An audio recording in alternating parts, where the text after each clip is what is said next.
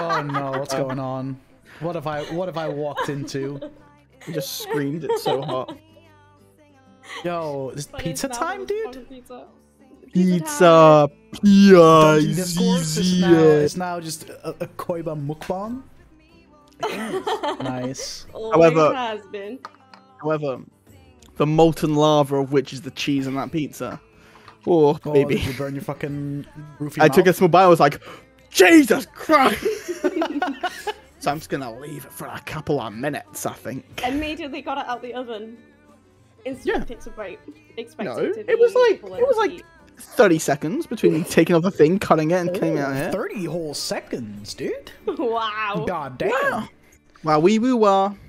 Alrighty, sounds like a Koiba thing. What's up, Shatter? Hey gamers, welcome to Dungeon Discourse. Today, we've got Bell, we've got Koiba, or as I like to call him, Chaos Crew is here for a Discourse. I think it's Idiot. I think with all three of us together, it's Idiot Freak Loser, but you know. Idiot Freak Loser, and you guys can figure out who's who. Who's who? Spoiler alert, I'm all three. True. So today, we're going to be talking about the last episode, or last session, whatever you want to call it, where the party got to Strathmore finally and did some exploring there, hung around, had a beach day, chilled, played some gambling, had some drinks, some fucking random drinks. It's a good old time. Actually, an anime beach episode didn't go tits up. Crazy. Which, it's possible. Yeah. That's crazy. Last time you guys had a proper anime beach episode, the party almost split up, so... Yeah. It wasn't a beach episode, it was just a bar episode. Same thing, man. We were just in a tavern. Yeah, but this time you actually had a beach, though, and the beach was good. It's good. Nice. It's good at the beach. Before we get into anything, I have to make some announcements. This weekend, we'll have, obviously, on Sunday, Dungeon Select. But also, this Saturday, on Laura's channel, we're doing Session 2 of the Call of the Netherdeep campaign, which I'm a player in. Laura DMs, some other familiar faces, like Bowdy and Ismera, who have been on the Dungeon Select channel before. We're playing that on Laura's channel. The first session, insane view count, and is doing really good on YouTube as well, so show us some love there. If you want to watch us play D&D, and me not DM for once, it's a good time. It's a good time. That's going to be Saturday at noon Eastern, I believe. I'm pretty sure. I'm fairly confident in saying that. And then Sunday, obviously, 2 p.m. Eastern, Dungeon Select. Do you guys have anything you want to announce? No. Nice. Very good. I don't think so. Okay. At some point, maybe this year, there might be another Koiba RNG stream. Wow! Dude, just save that for like the next charity fucking campaign. I mean, it probably will be at the next charity. Let's be real, it'll probably be Winter Select. I want you to run another one shot during the next like charity thing. So just so that we can nothing with ducks, please. That'd be great. So what you're saying is a different geese, for example, like no. Platypi. Okay, I'll take that. Take platypus. They don't quack though, do they? They do. No, that they fucking... yeah, they like hum. I can't do the noise, so how about instead it's dogs? Just a bunch of dogs. It's a bunch of dogs, dude. I'm walking here. Oh, dude. I'm walking here. A D&D one shot set in New York City in like the 70s. How did you? I could fucking scrap that plan now. Fuck sake. Alright. What's a surprise? Alright.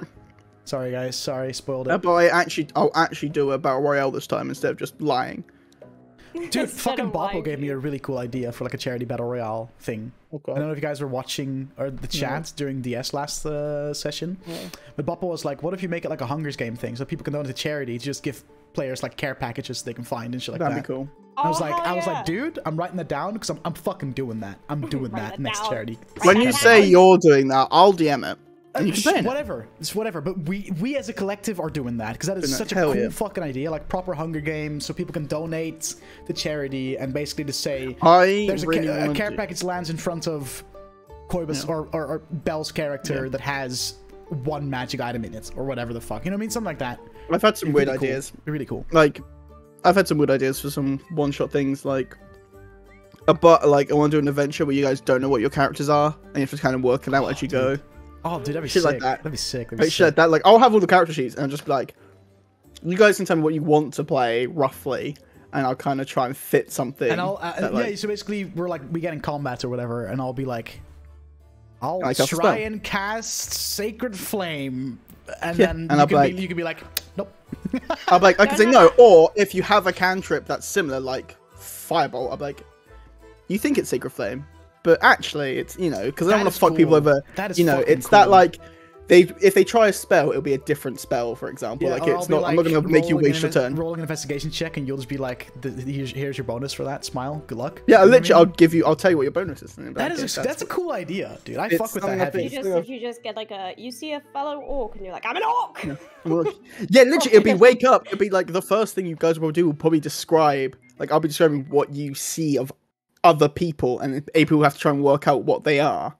That is cool, dude. I fucking It's love a that. really actually. cool. That's It's a really sick. cool What the idea. fuck? I need to find out if I want to do it as a battle royale, if I want to do it as like an actual adventure. I haven't decided. I but think it's something that would be more fun than an adventure style setting. I think. That's what I'm thinking. I'm trying to basically gonna workshop it into an adventure. There you go. That's my announcement. I'm workshopping Yes. some one shot ideas for Awesome, the Discourse awesome, channel. awesome. Hell yeah, that's awesome. All in the back burner. Okay, YouTube's up to date. Thanks to Belle. The thumbnail is wrong, Yeah. but you know, whatever. I guess. Smile. Or did you fix that already? Listen, okay. Or is that still not a thing you can fix? It's still. I don't have my laptop. Oh, no, broken. you don't have like access to. I don't have access. Like all my hard drives are for Apple computers. So at some point, I will have to go into uni where they have other MacBooks and Macs and just Cringe. stuff. Okay, fair enough. Just let Dutch fix the thumbnail. No. I'll ruin it. Yeah. The thumbnail, Exactly. dude. Alrighty. Before we get into the talk show side of things, let's do a quick little recap of last session. You guys made it to Strathmore, explored a port city with a lot of their main source of income, and like their main contribution to the province is their fishing exploits. Beautiful beach, some shops,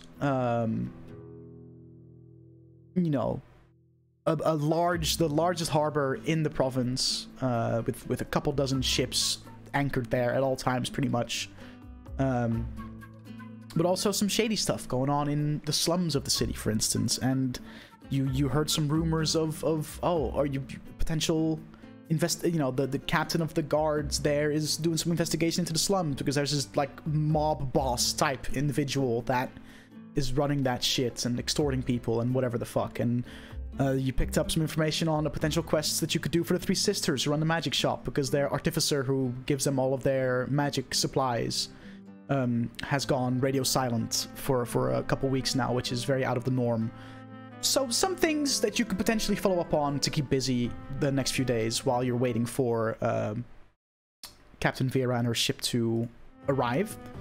So I'm excited to see what you guys end up doing for the next couple of days in game. It's gonna be fun. You guys had some drinks. You guys, some of you recognized one of the tavern workers at the Red Fleet. Played a bunch of probably a few gambling games after the lock-in happened, as you call it, and did a bunch of random drinks that had random effects, like hearing someone's surface thoughts for the next 5 minutes, or burping fire, or just going crazy for a few minutes after you've consumed it. Shit like that. Just fun, innocent banter. It was a good time. It was chill. It was relaxed. I enjoyed it very much. Just kind of fucking around and just kind of. Yeah, I had a good time. I loved it. Yeah. Let's just get into what did you guys think of the episode, especially given we've had some a lot of pretty rough stuff happen as of late. So just have a session of proper winding down. It was so good to have a breather for a bit and not be attacked at all times. Elasrin fucking needed it. And even then, I think he also didn't need it. It's one of those things where he'd rather be doing something, because having that idle time is like, this is nice. Oh god! Yeah. The PTSD hits. And that's just like, Yeah, I'm very scared to do sessions like that because I'm always very scared, like, what if it's boring? You know what I mean? But I do also understand that every once in a while you need a session like that to kind of just chill and wind down and kind of collect your thoughts about, like, okay, what the fuck have we actually done so far and what can we do next? What's up next? Shit like that. So I understand that sessions like that are necessary from time to time, but I also, at the same time, I'm like, dude, what if it's boring? What if they're bored? You know what I mean? It's boring, you know. You can't you can't expect every session to be a banger. After doing hundreds and we're coming up to close to like 150 episodes, if not. We've done a lot. All those hours of content, you can't expect every minute, second, hour to be entertaining. There will be lulls. There will be how many hours of DS we have total. Well, I couldn't even find like collections. Well, I can check because Campaign 2 is a total of 153 hours and 25 minutes so far. And then Campaign 1... I didn't find the VODs for, like, the second half of Campaign 1. Campaign 1... Easily double that. Triple that. Triple that. Triple. But yeah, like, on this channel alone, since it's... When was the first session streamed? August 16th last year. Oh, coming up on a year anniversary on the DS channel as well. We really are. Literally in 2 weeks. Huh, look at that. Yeah. In 2 weeks, it will be Dungeon Select's, like, this channel's first birthday. Aw, cute. Cute. Which also means that that's the 1 year anniversary of Campaign 2. No, because we had this channel for ages before. No, I'm watching here. Dungeon Select Campaign 2 Session 1 was streamed on August 16th. You're right. You're right, it was August 16th. Yeah, so we're coming up to the 1 year anniversary of Campaign 2. Dude, time has gone by quick, man. Literally two weeks' time. What the fuck? And we've missed a lot of sessions this time around. Well, you say that, but if we don't miss the next 2, we'll be at 40 out of 52, which is still not bad. Oh, that's not too bad, actually. 12. It's still not bad. It's 12 sessions. That's not too bad. 12 weeks. Yeah, Shatter. Campaign 2, Session 1, Deadly Festivities went live on August 16th, 2021. I'm looking at it here, dude. So yeah, that's crazy. Which will also be our 4th anniversary in September. It will be September, right? Our 4th? Our 4th. Yeah, 4th. No, 3rd, 4th. 4th. 2018, right? When we started? Yeah, because I was 18. Dude, God, you're crazy. You were 18. Baby. God, you're such a youngin'. So yeah, 4 year anniversary in September, like an actual child. Then 1 year anniversary of Campaign 2 in August. That's crazy, whoa. What the fuck? That's fucking mental. Holy shit. That's wild. But yeah, but this was, I think, as far as Campaign 2 goes, it was like the first real downtime session where absolutely... You've had some more chill sessions this campaign, but this was the first session where genuinely fucking nothing happened. We've had some travel. We've had some travel episodes and stuff. Yeah. Yeah. But it's crazy. Yeah. Dude, that's wild. I need to make sure to remember that. Keep it, like, write that down in the DS chat somewhere and be like, hey, guys, by the way, Campaign 2 1 year anniversary in 2 weeks. Smile. That's crazy. What's the... Wait, 16th, right? Yeah. So I guess... So the 14th is the one that's before, would be the session before our anniversary, yeah. So the 14th will be, like, the 1 year anniversary session, I guess. Cool. Fucking, that's insane. For the 4 year anniversary, I want to do something special, by the way. I think for the 4 year anniversary... It's time. It's been at that point, it'll be... I'll make the announcement now, fuck it. I've decided that for the 4th anniversary, it's been over a year since you've last touched your Campaign 1 characters. It's time to bring those back. And we're gonna do a one-shot, a post-campaign one-shot of Campaign 1. Fucking there's a lot of choices. There's like, I have like 5 or 6 choices of like plot hooks that haven't fully been ventured through yet. My boy. But so that's gonna be happening in September somewhere when the 4 year anniversary is. We'll bring out our Campaign 1 get up another time and do one of those one shots to kind of. Cool. I have to remember Katanis's voice and how to do it. Yeah. I talked to some people in the group. 50th year anniversary LDM bet. So go bet. Lies. So yeah, so that's something. I'm debating a couple of different scenarios or like different because I wrote down in like a Word document all like unresolved plot points of campaign 1 or the campaign 1 characters. I'm just gonna randomly pick one and be like, okay, that's what we're doing. I think that's a fun idea. It's on like the 40th anniversary. It's like, you know, it's been over a year since we've last seen those characters. Bring those back for a session, and the week after get back into campaign 2, right?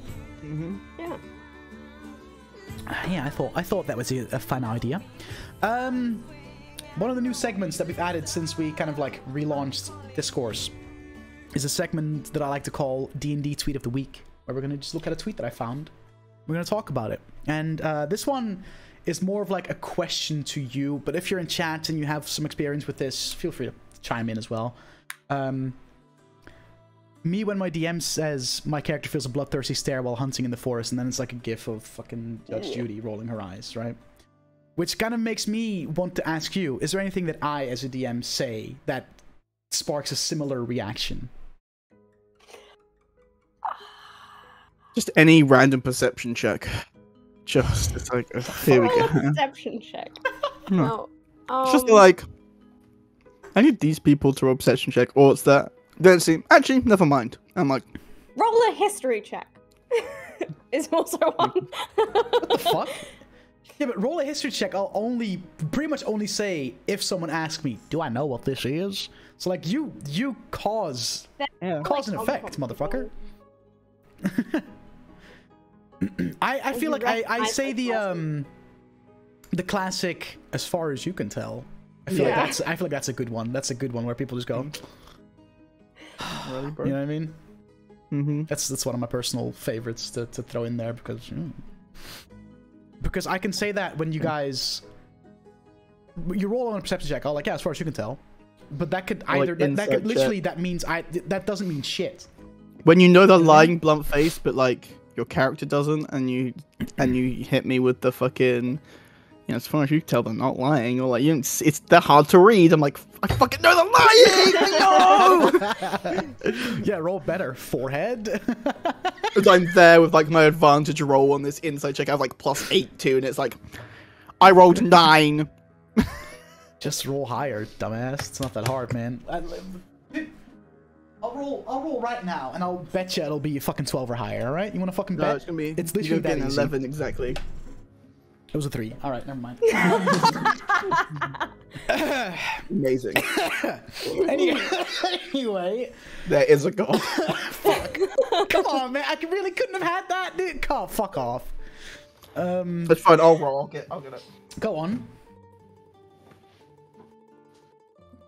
Hang on. Why am I dicing on the right order? Who cares? Well, you have so many dice. I also rolled a 3. Nice, my man! Up top. Bell's gonna roll and be like, I rolled a natural 20. Fucking cheating bitch. You rolled a 3? I did. Fuck off. Fuck off. Harris. Yeah, so I thought that was a funny tweet that I wanted to bring up and just have a little banter about. Roll a 2 shatter? Jesus Christ, dude. How about you guys, chat? For those that are D&D players, have you guys any like DM quotes that make you just kind of like, you know? Feel free to share. I'll happily discuss and. I'll move up the hand. I don't believe her. I'll move that 20. She should take the picture. She just moved it. Say 20. We're gonna rig fucking like 24 I made like a video deal, cameras and in Belle's room. It follows through. Annoyingly, I didn't have the foresight to make it apply to digital dice as well, so...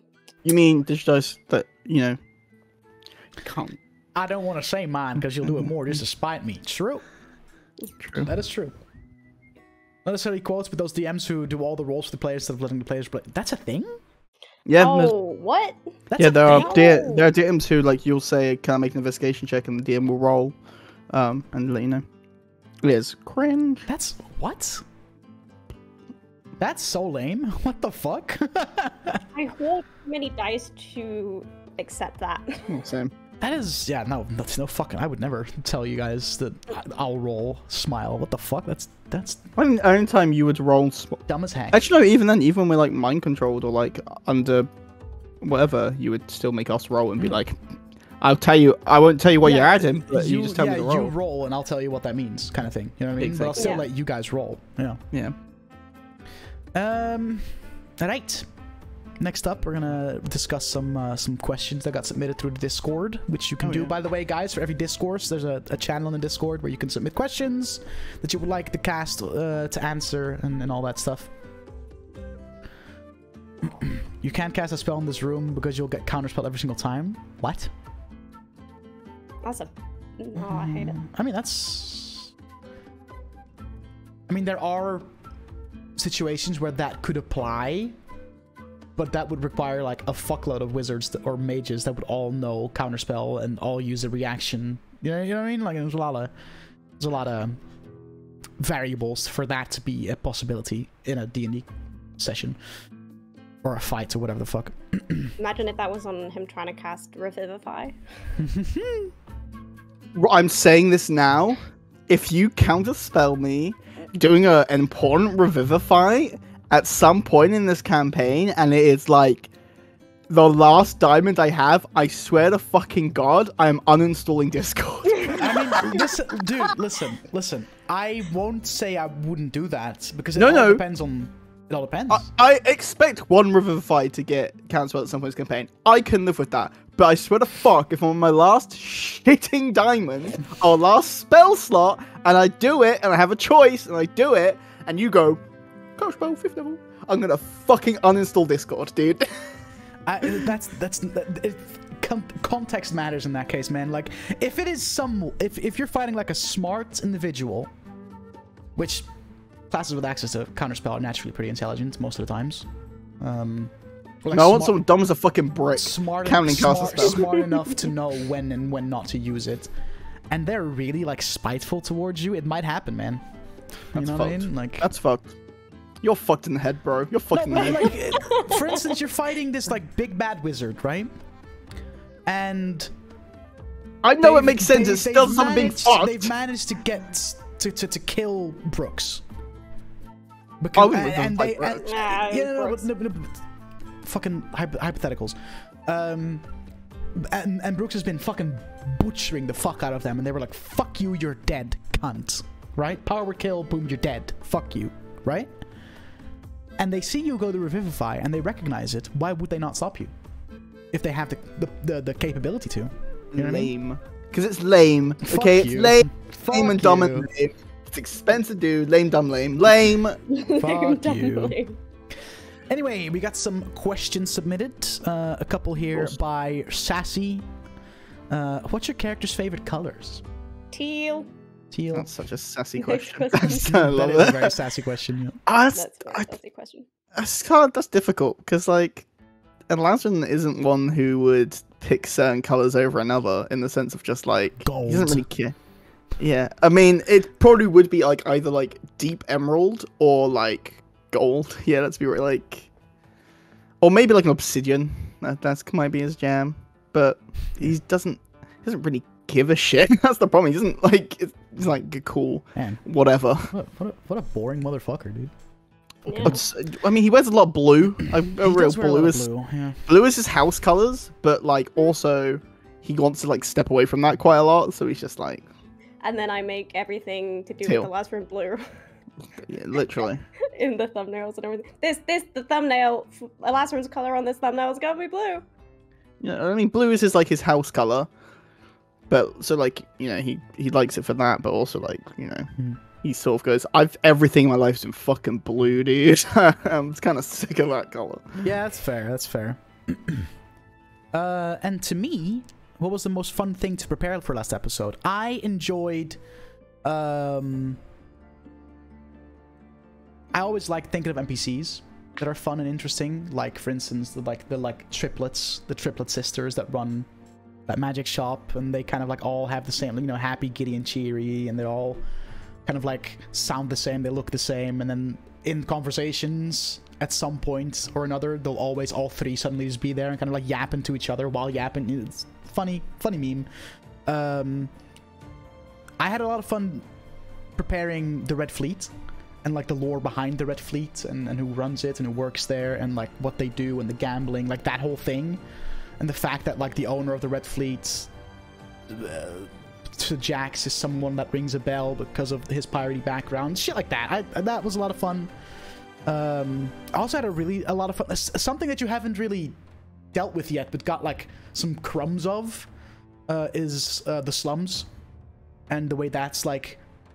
Yes, it's governed by the Blue Sentinels, but in reality, it is like owned by a mob boss that just extorts and rules those streets with fear, and has been like the mortal enemy of the general, one of the generals of the Blue Sentinels that runs Strathmore, and that shit. Oh, dude, love that, and that is definitely something that will come up again at some point, and there's definitely possibility there for the party as well to kind of take that as like a side quest arc to go on at some point. The crew joins the mob. That's gonna be a lot of fun. And I've also prepared a little bit of Halivara's Tower, because Halivara's Tower, the like artificer that y'all may or may not go look up next session. That tower is gonna be like a proper like old school like wizard's tower kind of vibe, you know what I mean? Like you have to go, you start from the bottom, you have to go up a few floors, and there's gonna be puzzles and traps and all that shit. It's gonna be fun. Like I prepared that already, but like that's gonna be fun as well.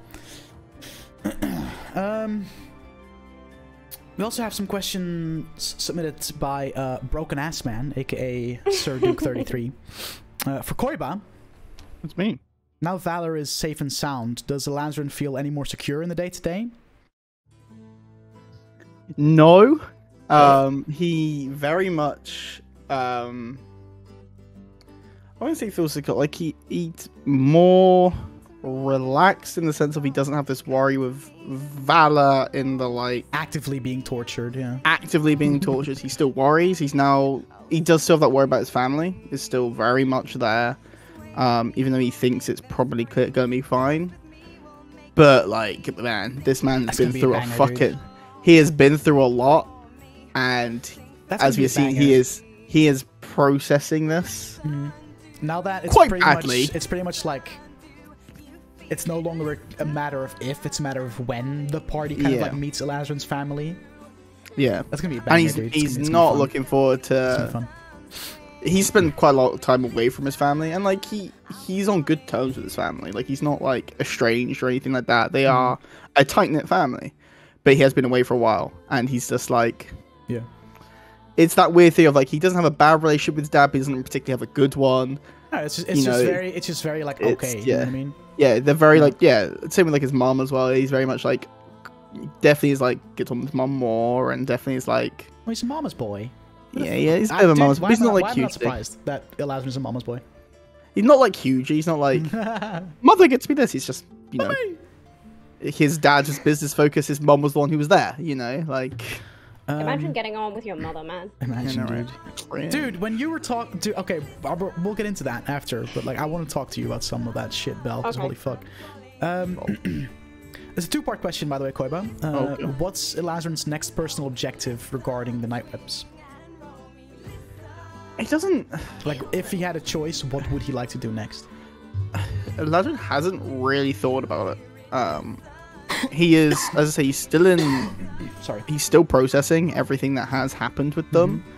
He kind of wants to get far away at the moment. That's like his objective is just, I want to be away from them because I need to like. Yeah, but he knows as well that. And that he is very knows. hard. He knows that like is an impossibility. He is well aware. So, kind of why at that like point, being the whole pirate arc is actually kind of like a blessing in disguise for Elazarin, right? Elazarin is like, this is great, but he also knows that he can only run away for so long, and that inaction isn't itself an action. So it's like, yeah, but that does give him some time to kind of collect his thoughts and shit, right? His main like next goal is probably just making sure his family are safe and like they're not gonna die. That's his trying to get that secured, and obviously with like there's that mining deal he's sort of trying to work out with with the Yuan-Ti, trying to get that, trying to basically just get his ground base sorted, and then he could just be like, cool, I don't have to deal with this anymore. This is your problem now. But yeah, because initially when you gave me, like, everyone gave me their, like, I told everyone at the beginning of the campaign, I was like, okay, make your characters, and I want you all to give me an objective they have, a reason for them to be in this new place.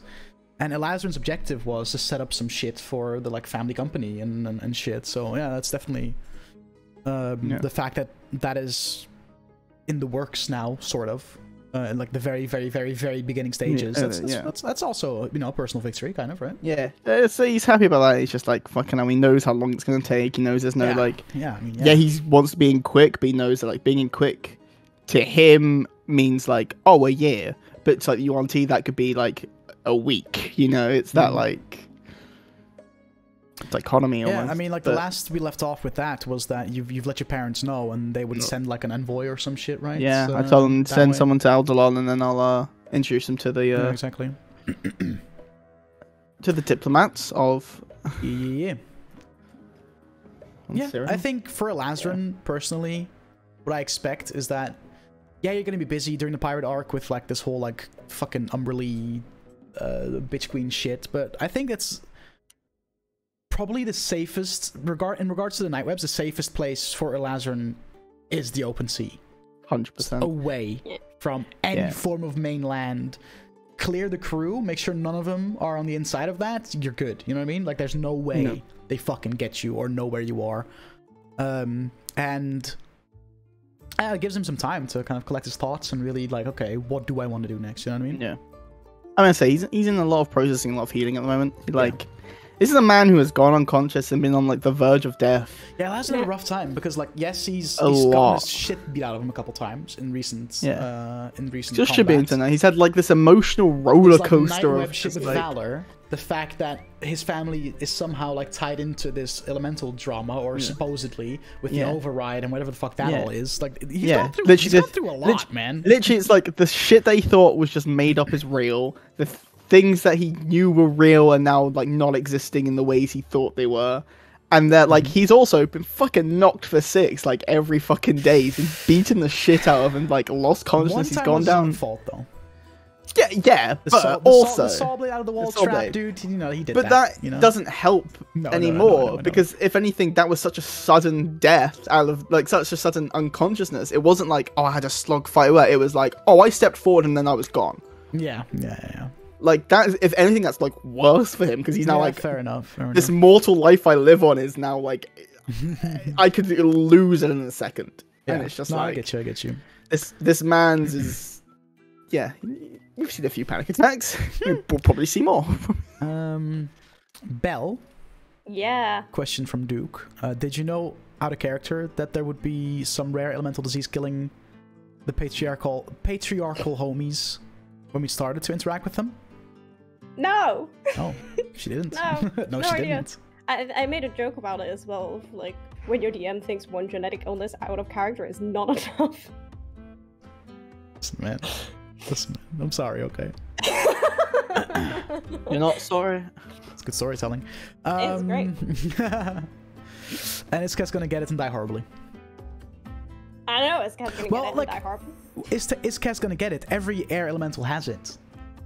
It's just a matter of, she already has like, it. Will it surface or not is the question. Because it's in Kaz's system somewhere. It's just not active. Like, it's dormant, whatever. Like, and it might remain dormant for the rest of her life, but it might not, since we don't know. It would be interesting if she did get it, though, because, like, I mean, she's always had the... It would definitely preconceived notion raise that she was the gonna priority live of finding that fucking flower. Yeah, absolutely. And, like, having to face her own mortality for the first time in a really long time would probably also be a really interesting dynamic for her, because, you know, she comes from a bunch of elves, so she's like, I'm gonna live forever. Wee. Yeah, I have this all, like, written down. Like, I literally have, like, a 5-page document on this disease, and, like, so, like, we'll see. I'm not gonna say anything. We'll see. Man's just said. Dice. Just like, is it today? Man's really just said 5-page document about a genetic disease that Belle might get. That Cass might get. Not Belle. No, Belle in real life is gonna fucking get it. It's Belle. Of course she's gonna get the thing a D&D character gets. I'm surprised she still has a fucking arm. She's gonna rock up to Dungeon Select. Like, the session after it gets revealed that Kess, like, oh, the disease has her now. She's gonna just, like, fucking green face paint her neck and just rock up to Dungeon Select that way. You ruined my joke, like, months before it would happen. I'm shocked. I was gonna do that. Dutch, I'm shocked that Belle doesn't have a prosthetic arm after last campaign. Fuck. I'm not that Belle cut off. That just fell off by its own volition. That like. Yeah. She's like, oh yeah, I got this rare disease. It just means my arm fell off. Like I just woke up, gone. Left it behind. In some way, her arm falls off a lot, right? The only thing that's keeping it attached is her skin and muscles, but the bone-wise, you know what I mean? Like, it's just... Yeah. Ligaments holding it in place are like spaghetti. Shit's wild. Knees weak, arms are heavy. I have a question too. You've kind of scratched the surface of Strathmore a little bit. Are there places or things you kind of want to explore more? Whether that's in the next few days or whenever you're there for the, after the pirate arc or whatever. I do kind of want to go to the slums. You think you do, but you actually don't. I want Hess to go to the slums and watch it, but I don't want to go to the slums. I just want to see. The idea of Kess going to any sort of dark underworld that isn't the fucking Lotus gang or fucking Red Lotus, whatever. Crimson Lotus, thank you very much. Crimson Lotus, fucking. I knew it was red. Right, Crimson Lotus, right. Any that isn't that, to me, feels like Kess will think that she knows how underworlds work, but it's actually been in like such a nice sort of underworld environment that's rare, that when she goes to an actual like Assassin's Guild or Rogues Guild, whatever, it's just gonna be like, yeah, this is what we always do, guys. It's like, yeah, and the thing is, as well, is that like Kess has this false sense. Kess will have this false sense of security, like, yeah, I'm on the inn of one of this kind of organization, I'll be fine. But then it's like, you know what I mean? Oh no, this organization like hates any other organization regardless. Snap. You're gonna get shanked in an alleyway. Is what I'm saying. I've already shanked a couple of you this campaign, so I'll chill on that. Kess is gonna get shot by a pepper box. Yeah, I was gonna say it. Is it so we just hear? No experiences for the win. Point blank. She's gonna get taken out back of the shed with a shotgun in the back of her head. She's gonna fucking. You're gonna get off mice and men, mate. Oh, think about the rabbit, Kess. Look at the flowers. Look at the flowers. Yeah, dude. Oh fuck. The alfalfa. Are you guys ready to play a little game? A game? Yes. For those, we're playing a game called Actually, which is a YouTube channel that does a game show where the hosts will read out a statement or several statements, and then the cast has to respond with actually, and then correct the part of the statement that was wrong. You guys can collaborate on this. You can work together. I have 3 statements for you, and it's up to you to, actually me, I guess. Okay. Yeah. So I'll give you an example. I'll give you an example just so that maybe chat understands what I mean. So for example, Dungeons & Dragons has a lot of monsters that have been drawn from European folklore, such as kobolds, goblins, orcs, and trolls, but also has several monsters unique to D&D, such as the Tarrasque or the fearsome Grell. And you would then reply with, actually, orcs were invented by J.R.R. Tolkien for Middle-earth, because that part of the statement that I made was wrong, and you corrected it that way. You have to start your answer with actually, because that's the name of the game. But that's basically it. Is that clear? Did we get it? Yep. Good. Yep. I have 3 statements. The first one is as follows. Dungeons & Dragons houses a variety of classes your character can be, from both melee to ranged classes, damaging and healing classes, from the original classes like Fighter, Cleric, and Rogue to the newest class, Artificer. There's a lot of variety for people to choose from. Actually, Rogue wasn't an original class. It was Thief. My man. Yeah, correct. The Rogue wasn't one of the original classes, but was later added as a replacement of the Thief class. Correct. I'll take it. All right. Damn, my boy. I know like the weird fucking shit from first edition. Nice. King of actually people outside of the game. Yeah, it's true. I'm an asshole. Yeah. All right. Statement number 2. Man. This is a long one, so I'll try to read slowly, but Dungeons & Dragons lets spellcasting classes comprise their spell lists from a vast library of spells of all levels. Some spells only require VSM components, But some spells also require other components as well. So to cast a spell Acid Arrow and Magic Missile, for instance, you require no item components, whereas spells like Revivify and Agonizar Scorcher, you need item components.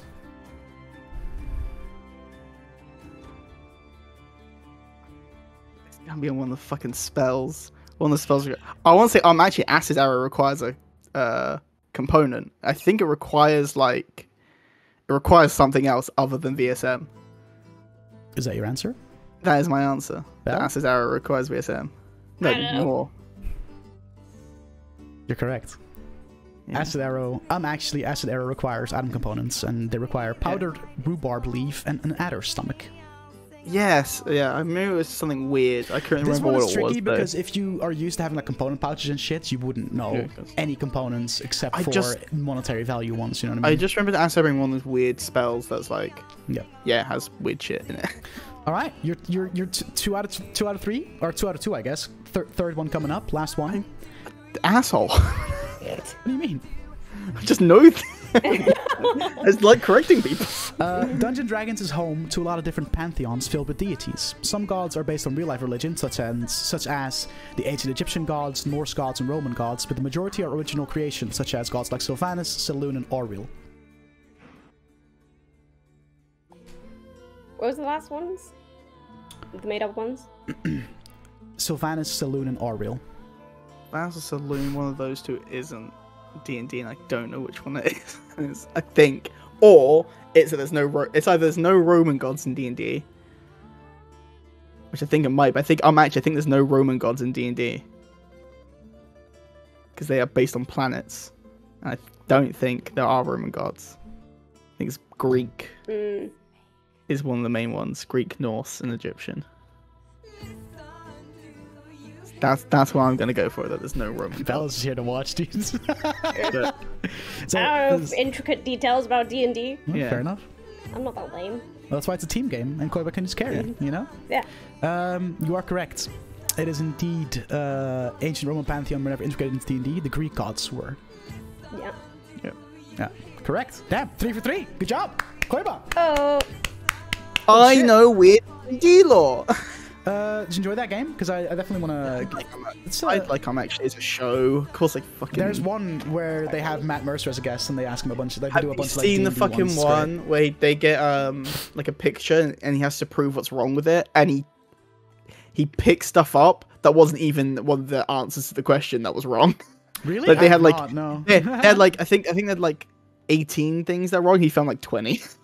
And they were like, dude, he's such a fucking. And the person makes nerd, it because Brennan Lee Mulligan like writes questions for that show. Yeah. And he was just like, Matt found answer that was not part of it, but he is correct. He is correct. And what's great is that nerd though. Like, let's. And what's great is he finds all these things, and as always, he only got 1 point for it. Fuck. I'll find the clip for you there, Dutch. It's so good. Yeah, hell yeah. Send me that shit. All right. Do you two have any questions or things you want to talk about? Anything in regards to the last few sessions or the campaign as a whole, or just anything that you want to know from me? I mean, I want to clarify that nosebleed was out of character. It wasn't because he got the touch of a woman. I don't know, man. Well, we all know better, man. Koiba might have that bit. He's like, oh, girl. But Lazarus. Koiba had a nosebleed. Elazarin popped a boner. Only because it wasn't Kess hugging that. Yeah, it was only because of Brooks's hug. Brooks's hug. Yep. Brooks hugged from the front because he actually their tips touched. Oh, little known fact. I mean, that I would pop a boner too, dude. Yeah. Just growing a mustache. I'm just kind of growing a little bit of a little bit of a goatee, little goatee action going on. Yeah, a little bit. No, it's getting there. It's getting there. That's actually something. Like, why did Kess and I haven't exactly had like an emotional friendship, right? Sorry, go again. Kess and who? Kess and Elazarin haven't had like, they've banned a bit, but when it comes to stuff, it's usually Elazarin thinking Kess is a fucking idiot. I need to tell how the world works. He has a sort of teacher vibe, but like substitute teacher where like can't control the class. That kind of like, guys, your real teacher will be here soon. What made Kess suddenly have this like, oh, I need to like give him support somehow? Or was it just Kess fucking around? She's actually just bullying you by being nice. Yeah, or was it just Kess being like, dude, you look like you're in a state of like thing. I know, I'll pretend to be nice in this moment. That's fucked up. Kess was like really sensitive, mostly just to like emotional shit that episode. So I mean, she also just knew that you weren't gonna be okay, and she does like genuinely care about the people at the party. And she was like, I know, or I have been told so far that not being okay is alright, and you can do that. So maybe I should pass on this wisdom I have just learned. Jesus. I mean, it's gonna slam cut to like Kess just Lazarin crying on Kess's shoulder with like eyes, she'd be like, I do like though, like to kind of like latch onto that. I do like though how there's definitely some like inner party like relationships that have been forming for like the past while now, of like people getting more attached to each other and really creating that party vibe. Because you're all very neutral, and the worry there is always like, dude, I mean, their characters could just decide to fuck off because they feel no attachment. You know what I mean? Oh no, Elijah's one of those people who he trusts far too fucking quickly sometimes, and he's just very much like on paper, this is my base. Like on paper, if you're good aligned, there's way more. You need way more reason to just say fuck it, I'm out. Whereas neutral, you can very easily be like, hey, listen, man, didn't sign up for this shit. But now there's like, you know, we got Brooks and Kess that are pretty fucking close, and we've got Elazarin and Davian, and like I guess Elazarin also kind of slowly forming somewhat of a bond with Kess, but like in a very like you said, like kind of this like feeling obligated to like correct her and show her the way kind of thing. And then we, you know, fucking Jax and Daigen kind of mingling and becoming closer, and there's all these like inner party like relations that are starting to like bud and grow, which I really like to see, because I you know, the like we're a family vibe is starting to take shape. You know, it's starting to form. I feel like as well, and it's not a thought I've kind of just had, basically, that like I think that Elazarin is trying to make up for the mistakes he sort of made with Siren when it came to teaching, and he's trying to like be an actual teacher and not just being like, this is how the world works, have fun, learn. He's going, no, right, I need to tell you this is not how it works, show you why, and hope it sinks in. However, who he's chosen to do that with is the person who's the most chaotic and just not going to listen to that boring shit. Like, who's just not, like, that's not the type of teaching Kess is going to respond to. I feel like she'll listen. And I feel, correct me if I'm wrong, Belle, but I feel like Kess will listen and will appreciate the fact that you're giving her this knowledge of how this all works, but she'll never, ever fucking tell Elazarin that she appreciates it. Oh yeah, no. Oh yeah. I mean, she does kind of like, if she has a question, she goes to Elazarin usually if he's around. Or it's like you'll say something like, "Why can't we just do this?" I'm like, because that's not how it fucking works. That's not how it works. It's like, no. It's like, I think the hold up he has is the diplomatic community, where it's just like, I know this is a lesson I will never be able to teach them without sending Kess by herself, being like, have fun committing a crime and trying to use that one, dickhead. Go, like, very much alone by doing it. And then we'll have a fucking like lawsuit, prison break. Literally, it's he almost wants to commit a crime on purpose to frame Kess so Kess can't use it. But then he knows it's either gonna come back on him or Kess will find a fucking way to finagle that shit out, and I'll be like, what the son fuck? Of a bitch, she didn't learn anything. If anything, like, it made it worse. Whenever I think of like, oh dude, one of them is gonna get arrested, I always think to like campaign 2 of Critical Role, when Bo is like very early on, Bo's like, help. Like that is always like jumps to mind, and be like, I'm like, that is something that could very easily happen to like half of the cast we got so far to this campaign. I feel like Elazarin's probably one of the people to get arrested, most like to get arrested, because he'll just want to work with the authorities and be helpful, and they'll be like, well then you're guilty, and you're like, yeah, did you just admit being like at the scene. You know, he'd be like, I was there, I was a witness, and like incriminating yourself. Yeah, exactly. Yeah, you're like, you're the only witness. We're thinking it's you. Oh, and I'm like, oh, fuck. and then try to bribe his way out, and it'll be an unbribable guard who's like super like about the justice and about getting the like thing. He's like, oh, son of a fucking. So then he gets done for bribing a guard. It's like, fucking hell. Whereas Kirsten, like Brooks, that will fucking have an escape plan and be able to charm their way out and be like, pretty much. Oh yeah, I just teleported out the cell. Lol. Why can't you do that? XD. I have a question for Belle, and we're not going to go into too much detail. But last session you had a little deafen where you Kess talked to Father Dearest. Yeah. And that's like, dude, I'm sad that the other cast wasn't able to listen into this because it was emotional as fuck.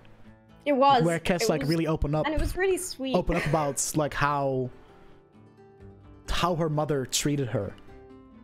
And shit. And it was super fucking like sag. Which like I was like, oh fuck, dude. Like, because we had 3.5 hours of dumb banter and then suddenly and like I had to like play fucking Dashu and like I was like fuck, I wasn't ready. I wasn't ready. You know what I mean? But like I think we did well. But we did. It went well. Fuck. I think like the letter thing is something she's thought about since she had the conversation with Brooks about him writing letters and then not sending them. And then a while later, Dashi was like, "I'll send a letter home for you," and she's like, "Oh." Yeah, because that's the thing. Maybe I should doesn't write know. one. He doesn't know how. He had no idea how Mum treated Kess. Yeah. You know what I mean? He just assumed it was all good because, like, you know, you're alive. You're, you know, you're doing well for yourself. You know what I mean? She's fine. And then you like open up that you hit him with that bombshell, and he was like, oh, like he was angry. Yeah. He was mad. Yeah. It's like one of those situations where like he's mad but doesn't have the right to be because he wasn't around. You know what I mean? So that's gonna be interesting, and I know how he's gonna do the whole letter delivery thing, and he's gonna have some words, and it's gonna be great. And yeah, because that's like part of the reason Kess was like, maybe you should read this. It was that, and also a comment he made ages ago about like it being easier to be blue in like the Feywild because it's like normal, and she was like, he doesn't know. He likes the critical information. He did. He really did. And now he does. And now he doesn't. Yeah. And of course, like her being the most awkward and inept person was like, how do I start this conversation? Just read this letter and figure it out. Read this letter that I wrote for you to deliver to my mom, who fucking despises me, by the way. You know that bitch of a mum that I have, lol, who hates me, and he's just like, I mean, literally. What? Like that? Yeah. That's literally the about as much as that letter said, just in a nicer way. Nice. Yeah, fucking hell. It is that thing you can give Dash this letter, and he's gonna change a lot of words, be like, you motherfucking son of a. Just like, oh. But it was weird to her because like she's never had any reason like to her she shouldn't be angry about it, and like being angry is like a weird concept to her. She was like, that's just how I grew up, and like this is how it is, and I'm fine, and like I wasn't hurt. Yeah, you are, bitch. It's like, yeah, you are. It's fine, guys. This is normal to me. It's such a weird thing for me as well with Kess, is that like emotionally she can be really passive and just sort of be vibing, and then have these fucking outbursts of an emotion. Yeah. Of like, and it'll be over like, which cool. is so fucking cool. Because like obviously that spell that she used that she wasn't supposed to use because of spoken bonds, but like this it's like channeling the like emotions she's feeling deep inside, and just summoning this like fucking sad shadow lady fucking shit up. God, that that is the type of thing where like Elasmin doesn't know how to bring that up privately to be like, so that crying visage of that elf lady we saw after you just told me about your past that we had to go at you about, and you opened up to us quite deeply. And it was almost like a session after we had that conversation, right? Or 2 sessions after you used that spell for the first time. Very much it's that like, so we're gonna talk about that, or but again, that's so awkward in the sense of like he doesn't want to bring it up because he's like, well, it's none of my business really. But then he's also like, I want to fucking know what this bitch's deal is, man. She's got issues, and if I'm anything, I'm a good listener. Because like she doesn't seem like she had like on surface level anything traumatic really happened to her. She's very much like, I can do whatever I want and nothing's gonna ever hurt me because I'm untouchable. She's not. Yeah. she went through some shit. And almost has the opposite. Where like, excuse me. Yeah, he had some stuff happen, and like, yeah, he was sold to a church, lol. But like, but for the most part, like, wasn't that bad a deal. No, plus, but now, communication with his parents, and yeah, you know what I mean. But now, it wasn't like they abandoned him or anything. Yeah, yeah. But now that like past, even though it was really good, is catching up with him, and it's like now he's feeling all of this shit now happening. Whereas Kess obviously isn't. We don't know. She doesn't really have any like emotional impacts that she knows about, or that she feel like. The fact that she should be angry is something that she's just kind of discovering.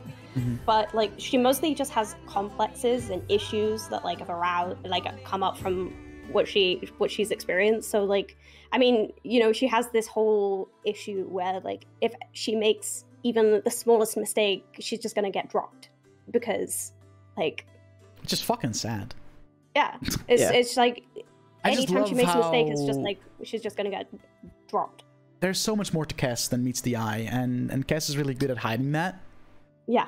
You know what I mean? But it's slowly, it's slowly, that like wall that she built is slowly starting to crack a little bit and showing some. What I love the most about this is something I said, one of the first discourses we did is that Elijah thinks he's got Kess figured out. Like to a T. He 100, like even now he's like, I was slightly off at this, but for the most part, I'm still fucking right. Like, yeah.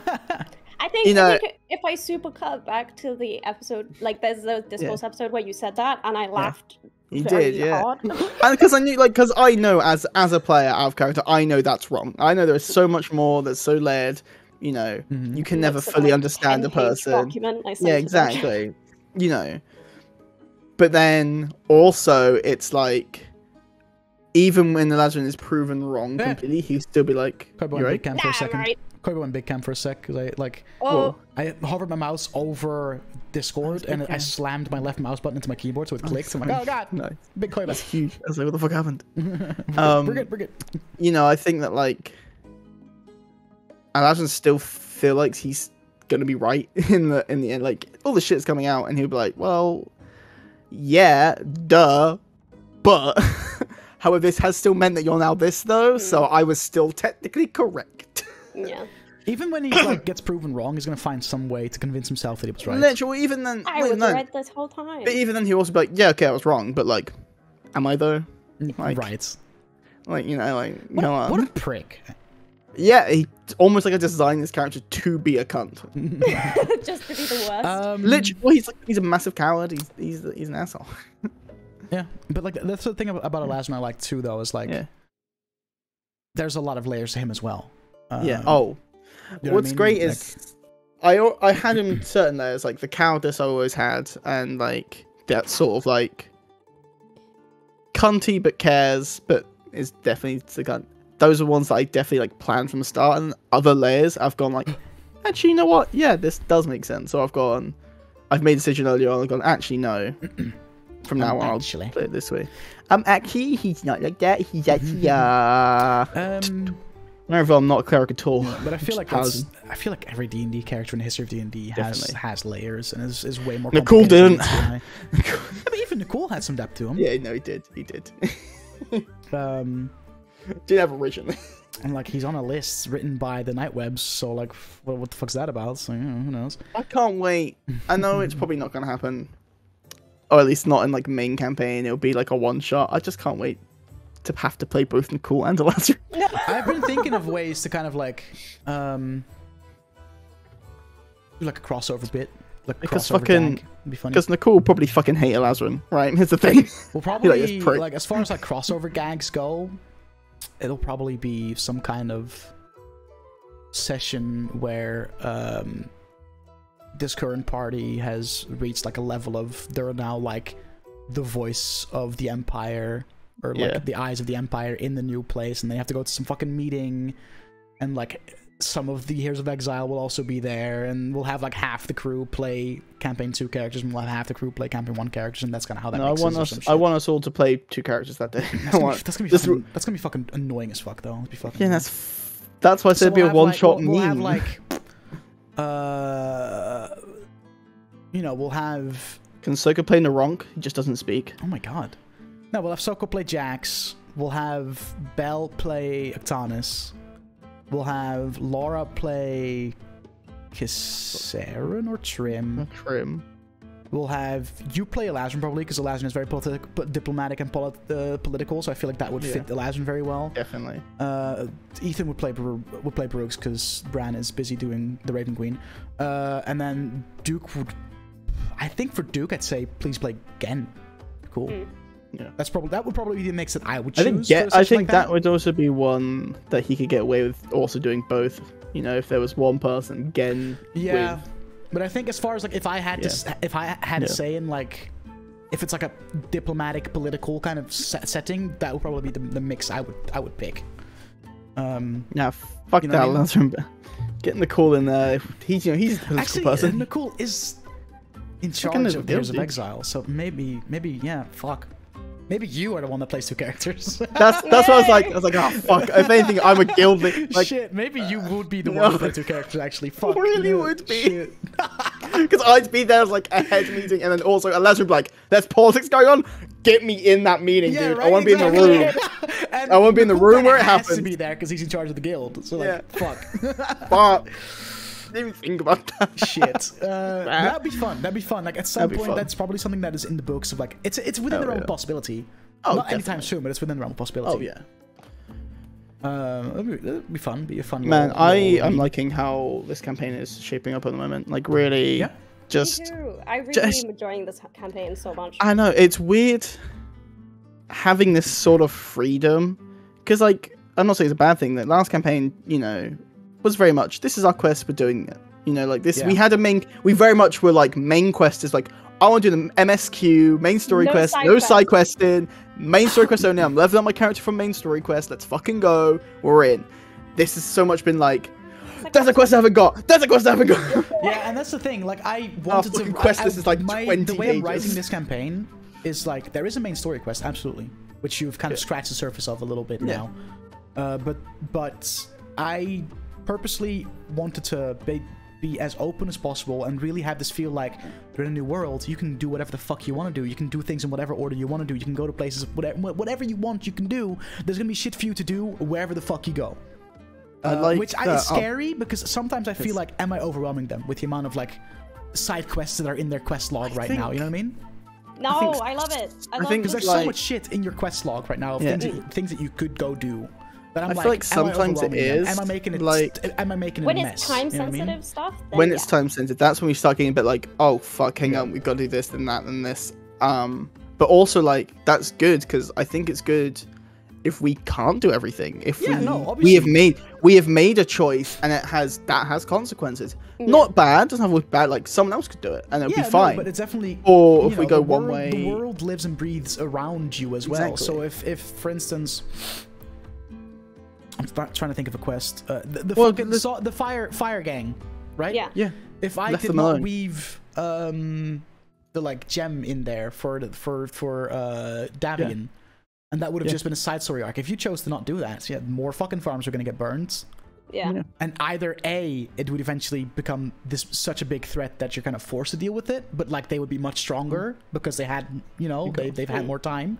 Or B, fucking some other group of mercenaries would have gone and done it. Or even the Blue Sentinel. Like, the Blue Sentinels aren't... Like, I think this is a problem D&D has in general, is guards are almost useless sometimes. No, like... The thing about you know what I mean? Like, they very much protect and serve when it comes to the city and the city limits. But out in the wild, hey man, only if you really have to, bro. No, but like, in the sense of like... Or like the army in general, then we'll say. But the people who like, they're supposed to protect the people. Like...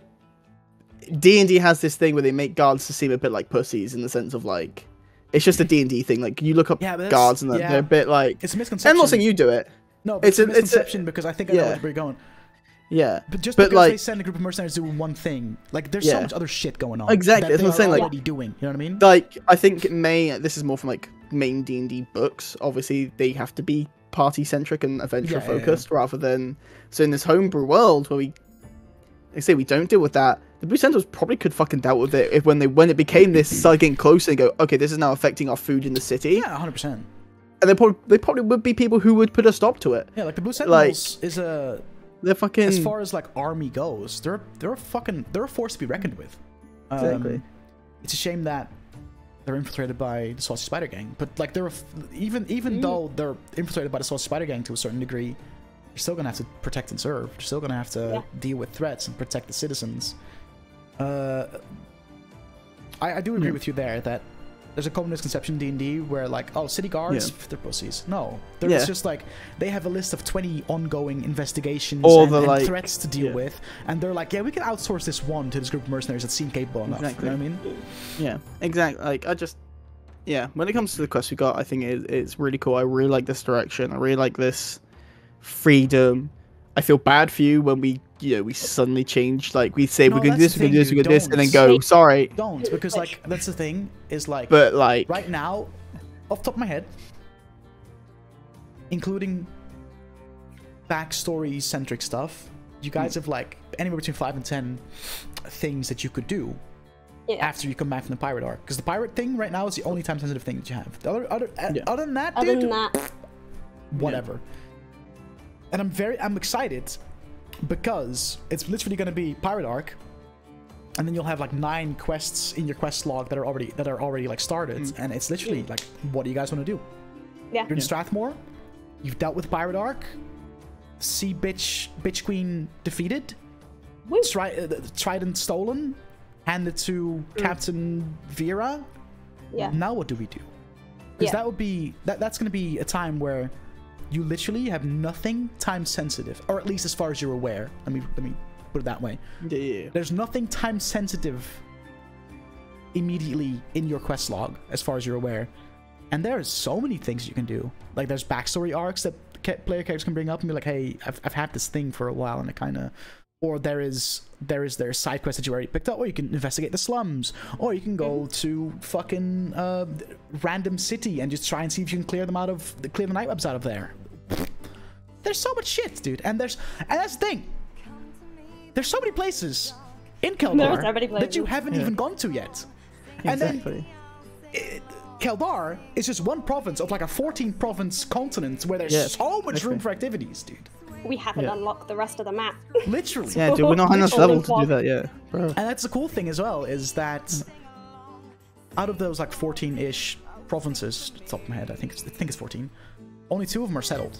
The rest is all unexplored. Well, not unexplored, but unsettled territory. So that's when the real, like, you know, you're like the settlers going to America, and you're in like New York, and you're like, oh, this is Pog. And then you go further west, and you're like, oh, wait, there's more than just New York? Yeah. That we haven't gone to yet? Fuck. You know what I mean? Can't, like, obviously, this is me guessing, in the sense of, like, I can't wait to be set. We're obviously, like, we are having elemental sort of base campaign currently. Yes. That could change, but we right now probably will be set elementals. It would be great to have to see that, like, wilderness, and when the elements have not been touched by civilization, just how wild they can get, or even like how barren they can be. Like, to see these different elements all, like, what happens if there's not an element of water in the space and it's a desert, or if there is, you know, lakes everywhere, because you've been exposed to like this weird thing that Daikin has, of, like, you know, this place of like there's water and snow, but there's a desert and there's mountains and a volcano, whatever the fuck, like all this different, like different climates in the same place.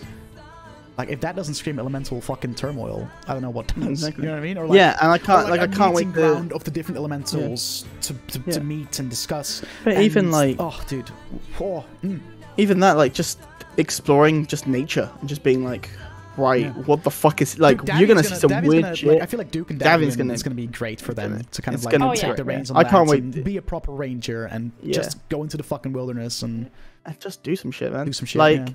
There's so many possibilities. You can put so many, like, elemental and planar things, as well as, like, keep it on material plane of just like, hey, creatures evolved weirdly, guess what? Here's this fucking creature which you actually know from your land, but looks completely fucking different here. You know, very like Galapagos Islands, very like it's just like the beak of this bird is different because it has it's like a pigeon, but like 8 foot tall. You know what I mean? Yeah, because the fruit it has to get is like so far away or whatever. It's a fucking yeah. Well, I guess I kind of already sort of did that because like the way Gorgons are in this campaign, or in D&D, they're like, they're steel bulls and they breathe poison, blah blah blah. But like you only know bulls as in like the cow bulls, and this is like the fuck, and just like spins on normal creatures that are creatures that you do know, but not in this capacity. You've had like the blood apes, I would say, is kind of also an example of that. Like you've seen monkeys and apes before, but not apes that fucking grow in size when they punch something. Shit like that. That's so weird. Just like or shit like, you know, you're in a fucking lake, and this like fucking 1,000-year-old fish that you're like, what the fuck is this shit, dude? How is this alive? How does this exist? Why don't we have that? And then, but because of the climate and how like well kept this place was, that's why these like super old species have been able to survive for so long. Because, you know. So I say it's a lot of potential, and I'm excited. I'm excited for what the future holds because there's so fucking much. Like I say, we are scratching the surface of this world. Yeah. Barely. And like we're fucking like we are level 5. There's a lot more, still so much to do. There's a lot more campaign to come. We're good for the next few years at least. So even though this could be multiple campaigns in this one continent as well. Yeah, like, no, absolutely. Who is saying that's that? That's definitely the plan. Absolutely. Yeah. There's way too much room for activities to fit into one campaign. 100%. Yeah. Like when I made this continent, I was like, I'm purposely gonna leave a lot of it open because I don't want, because like I won't say mistake, my oversight with campaign 1 was you've been to the kingdoms, you've been to Keldalar. Oh, that's the two like main continents already ticked off.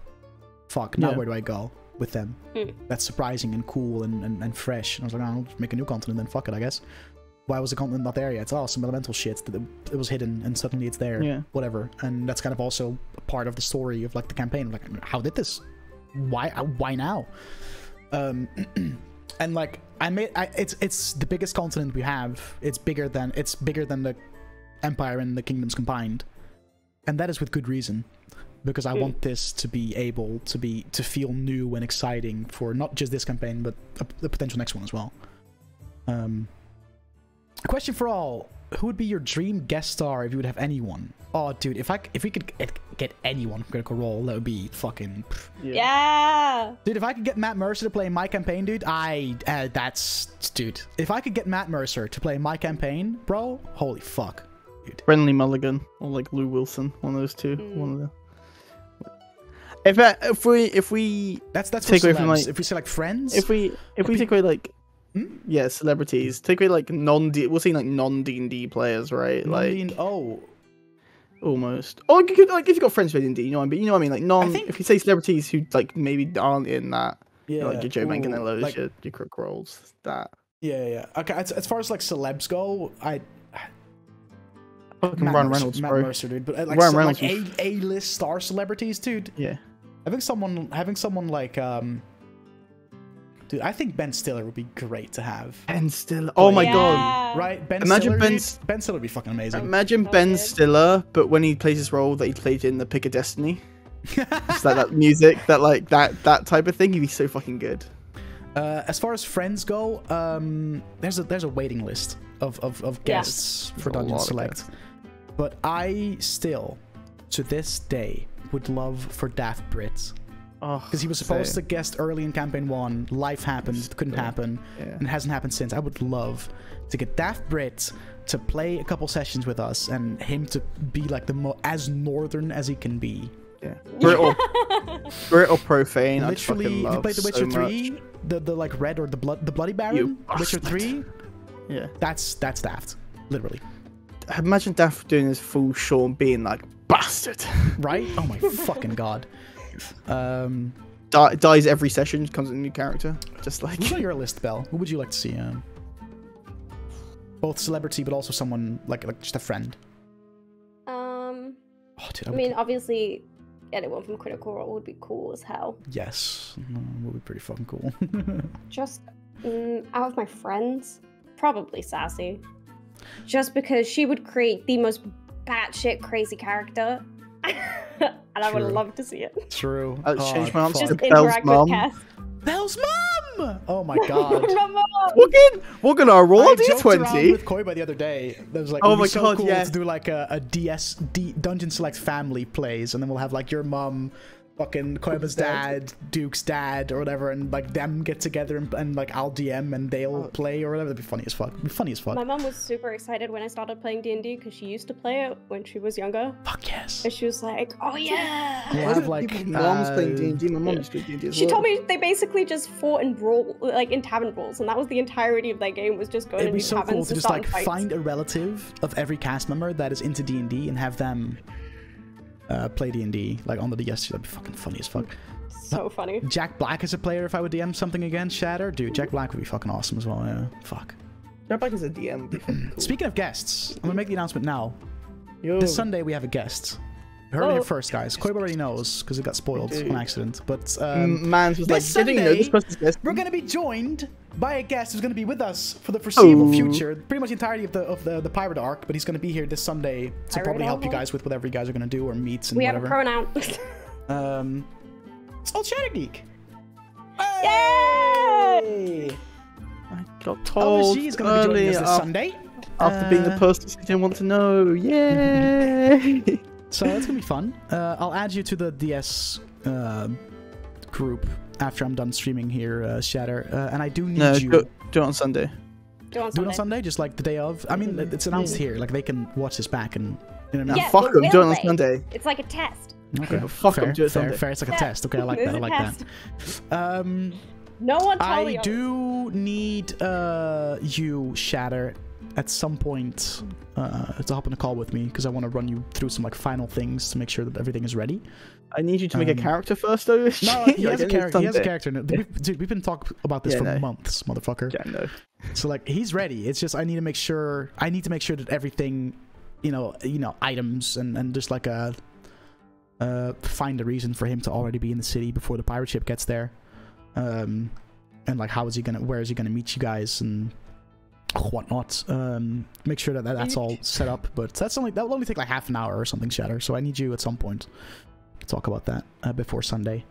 Other than that, yeah, Shatter's gonna be, and he's gonna be with us for the entirety of Pirate Arc, pretty much. So however long that takes. I can't wait for us to be TPK'd like session 1. So Shatter's gonna be it's gonna be part of the DS crew for the foreseeable future, guys. It's gonna be fucking pog.